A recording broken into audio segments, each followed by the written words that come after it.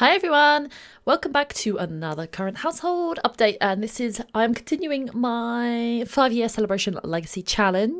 I've done a few of these videos before where I go into more depth about what the challenge is, so I'm not going to spend too much time on that today, but in a nutshell, it's a 10 generation legacy challenge that I wrote and I'm currently playing through, testing it, updating it, tweaking it, all that stuff, and we basically play through each expansion pack in order of release for The Sims 4 for the first 5 years. So I kind of wrote the challenge when it was the 5th anniversary of The Sims 4. So the first gen was Get to Work and Outdoor Retreat, the second one was Get Together and Spa Day, third one was Dine Out, where I left you last time, and now I am working on the latest generation 4, which is City Living. So let me talk about how I finished off Gen 3 actually, because at the end of the last video, they will be linked in a playlist down below and at the end of the video if you're new and you want to go back and watch the story so far, because this has been a long story. This family has got pretty huge. I'll show you the family tree later. But when I last left you, Chloe was still I think she was an adult rather than a young adult, and she was basically, she completed all of her tasks for her generation, which was to get a 5-star restaurant, which we did, and there were various other ones as well. She had to, what did she have to do? She had to complete the cooking and gourmet cooking skill. She had to get a 5-star restaurant. She had to have an affair and have a child by one of her, well, she didn't have to have an affair, but she had to have a child by one of her staff members that work at the restaurant. So she had a child with the chef. She in her own story, she's been married twice and divorced twice. This lady's not had an easy life. So she did manage to complete her 5-star restaurant. We had to sell our restaurant actually, because we ended up, the restaurant just wasn't making any money. It made no profit whatsoever. So she ended up selling her restaurant after the star rating started to go down, and then she sold it for quite a tiny profit, which is why we got quite a bit of money in our household funds, because she was getting into debt. She had to take out loans. She couldn't afford her loan repayments. She was divorced. She's trying to raise her daughter. And yeah, so she ended up selling the restaurant and then going back into the chef career. And then the last task at the end of the last episode, well, the last update I gave you, she had to complete the experimental food posters collection. If you don't know what this is, this came with Dine Out, where if you go to eat gourmet food, I think it's gourmet food, no, it's experimental food, you can take a photo of it and collect the photos. So she had to complete that as part of her generation, and we did it. There's 20 photos and we did that. Yeah, and there's been quite a few more surprises along the way. So Chloe, I can't remember where I left you at the end of the last episode, but Chloe had 3 kids at one point. She now has 5, and I'll explain what happened, but let's just have her, let's turn that off. Let's just have some gameplay actually running. She's sad and heartbroken. Oh my god, somebody died. I don't know who died. Somebody died. But poor old Chloe, she is literally, it did pop up to say that it's nearly the end of her life. So perhaps, you know, we're going to lose Chloe soon, and it's just it's so sad. Oh no, I can't lose Chloe. I love Chloe so much. But at the end of the last episode, I talked about how she had an affair. Her husband had an affair. She got pregnant by her affair, which produced Abigail, who was her youngest daughter at the time. She's had 2 more kids since then. But this is Abigail, and she is who we're going to continue into Gen 4 with, and who I've been playing with. I am streaming this now. I didn't start off streaming it, but now I'm streaming it every Tuesday for 3 hours. So if you want to come and join, feel free. My Twitch link will be down below. So every Tuesday for 3 hours we stream this legacy, and it's so fun. We've having such good times. We've had wild parties. I've also got a little hashtag going. She's a rebel team. If you guys want to create any lots or sims, I've got a hashtag. It's hashtag PhDRebel. So people have been creating friends for her to have, lots. We've got a bowling alley. We've got a sketchy skate park. We've got an abandoned hideout. We've got an abandoned treehouse. We've got dodgy dive bars and stuff. So if you want to get involved with that, definitely upload anything you've got to the gallery with the hashtag PhDRebel, and I'll be checking that out. But yeah, so Chloe basically got divorced after she had the affair that produced Abigail. She then married the chef, who is Abigail's dad, but things didn't work out. They ended up getting divorced, and Chloe Chloe keeps going back to her first husband, Connor. Connor was like the love of Chloe's life. This is Connor. She has got a special place in her heart and holds a candle to Connor, her first husband. And if she hadn't cheated on them, maybe they could have worked things out. Connor's now moved on. Connor's got a new partner and has had 2 kids with her, I think. But after Chloe's, before Chloe's divorce, her and Connor hooked up. They had a few cocktails one night. They were celebrating New Year or something. They bumped into each other. It was a mess. They ended up having a hookup.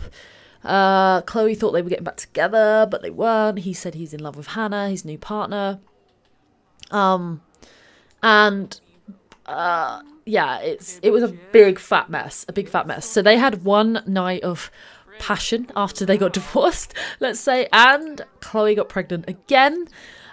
And oh my god, she had twins. So Chloe's now got 5 kids. She only has 1 at home with her. 4 of them are with Connor, and 1 of them is with Raphael, who was our chef, who she had the affair with. I'm so sorry if you are completely lost. This Jen has got so complicated.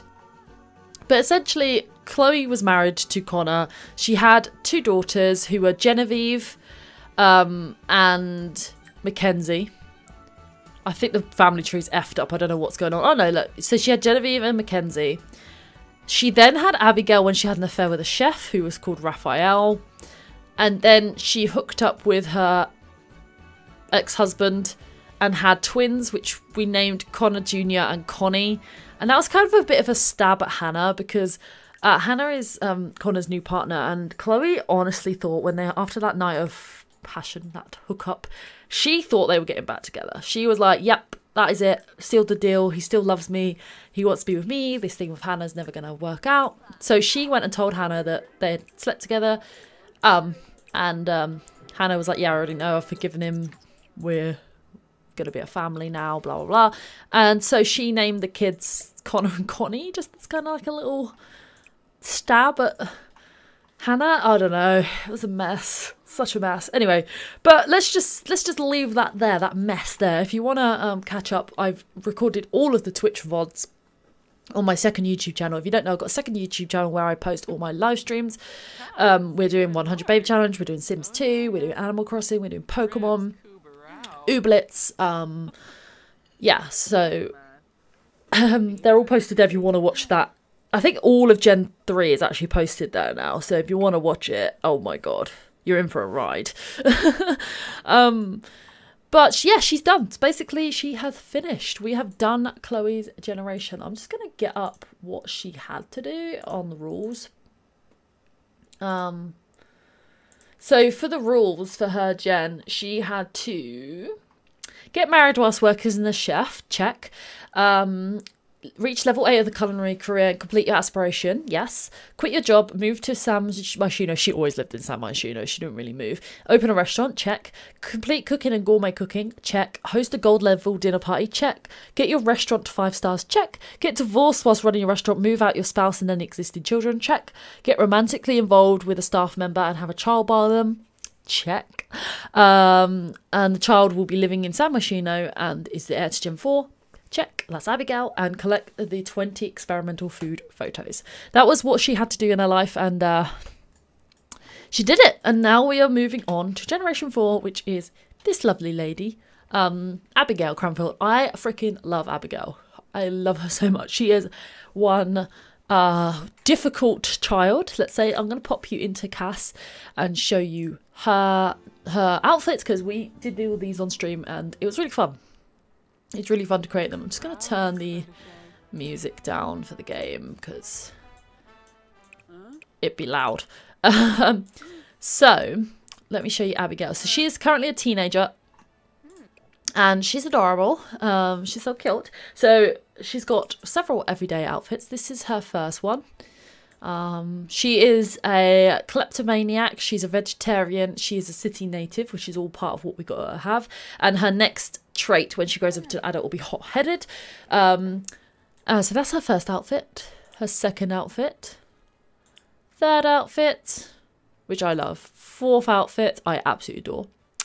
And then her her formal wear is this, very sophisticated for a teenager. I didn't want her wearing a dress. I just didn't think she was a dress sort of person. So that's her formal outfit. Her sports, sleep, party wear, which I adore, swimwear, looking like a queen, hot weather, and cold weather, which again, adore. Oh, I had so much fun giving her makeover. It's so cool. But let me read you out her little description. So, Generation 4 city living. You are the black sheep of the family and raised by your mother alone in the big city. As a chef and a foodie, your mother disapproves of your vegetarian lifestyle. You love it in San Myshuno, though, especially since you befriend the guys who hang around outside your apartment and play basketball. They're a bad influence on you, though, and you find yourself skipping school and getting into trouble a lot. Perhaps it's just your way of getting attention from your mother who's busy running her restaurant. You eventually grow up and straighten out your ways and decide to pursue a career in politics, enabling you to help kids growing up in the city. That's her sort of description. So currently she's a teen and she's going through the rebellious phase. This girl do not go to school. I don't think she's been to school since she was a child. Oh dear, bless her. I will put some screenshots at the end of the video. But yeah, she hadn't been to school. She just skives off every single day. And to be honest, her mum knows. Her mum's not dumb, she knows.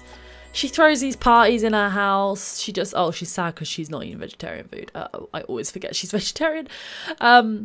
So in terms of what she needs to do, it says, remain in San Myshuno your whole life, complete your city native aspiration. I don't even think we've started. We haven't even started that, to be honest. Attend all of the festivals at least once and grab some swag. The only one we've done is the Mischief Festival. I don't think we got any swag, but we did get a voodoo doll and humour and the candles, and because we won. So we got all this good stuff. So I don't know if that counts as swag. If not, when it comes around again, I'll go and grab it. But I'm thinking swag in terms of the t-shirts and stuff that you can buy. Do not allow your school grade to go above a C.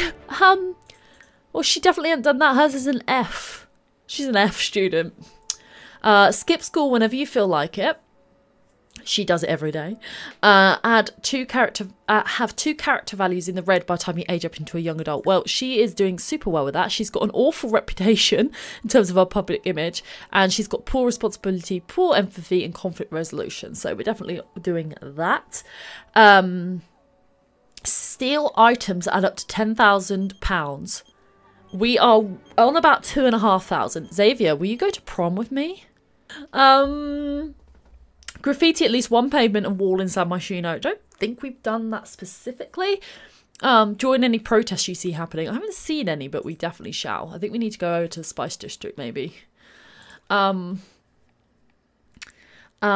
into your own apartment as soon as you become a young adult and have at least one child before you're halfway through your young adult life stage. Well, she's been doing a bit of risky woohoo. I have got risky woohoo set. She has a... No, it's not a boyfriend. He keeps asking to be her. He's like, let's make these things official. She's like, nah. But she's got Vince. She's going to invite him to hang out at the prom lot. No, you can't do that. You've got a date. Vince will be right over. So Vince is her... he's actually quite sweet, to be honest. Vince is her, let's say, boyfriend, but it's not. Because she doesn't want to make things official. She don't want to tie that knot. Is she tired? Oh. Okay. So I'm thinking she might get pregnant by him. But I don't think they're going to last, to be honest. He's sweet, but she's not sweet. She's the opposite of sweet, to be honest. She's a mean girl. She's a mean girl. But she's going to change, don't you worry. So what else does it say? Have at least 2 enemies before you age up into an adult. Now, she has some enemies. I don't know if they're declared enemies. Let's have a look at her relationship panel. She's definitely got people she dislikes. So she dislikes Leah for some reason. She had a go at the Grim Reaper. Why not? Bess, she doesn't seem to like very much. Jeb, she doesn't like. Tamika, she hates. Tamika used to work at her mum's restaurant. And her dad, she hates.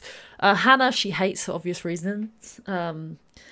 Catalina, Brinley, Nikki, Celeste, Regina, Esther, Nicole. She hates all of these people. I told you, she's just not a nice girl. She's just not a nice girl. Do not have a job until you reach adulthood. And that's full adulthood rather than young adulthood. So we need to make money through stealing, etc.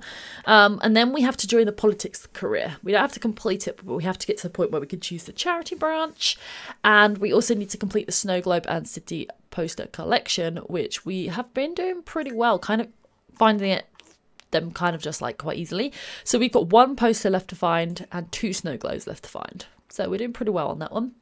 And that's everything she needs to be doing. Let me just show you her. She doesn't have a job. She's an F student. In terms of her skills, she hasn't really got a lot of skills. Mischief is her main one. She's level 9 in Mischief. Painting level 3. I assume that's just because she'd be doing graffiti and street art and stuff. Charisma, handiness, dancing, bowling, mixology, cooking, singing, comedy, video gaming, research and debate, all level 1. Yeah, and I think I've shown you her personality. I love her. She's got an awful reputation. She also does have a club. She's got a club called the Ruckus Rascals that she says she's a kid. And we've got Rebecca, Jason, Kiara, Aiden, Vince and Alexa in that club. So I think I'm going to leave this here. I will insert some screenshots at the end just so you can kind of get an idea of what we've been doing. Look at her. She's like, why is this woman talking to me? I don't want to be here. I don't want to talk to her. But yeah, if you would like to join us on stream, Tuesdays 7 PM UK time, link in the description down below. If you want to catch up on the previous stuff, there's VODs over on my second YouTube channel, link in the description down below. And I will see you in another video. Bye guys.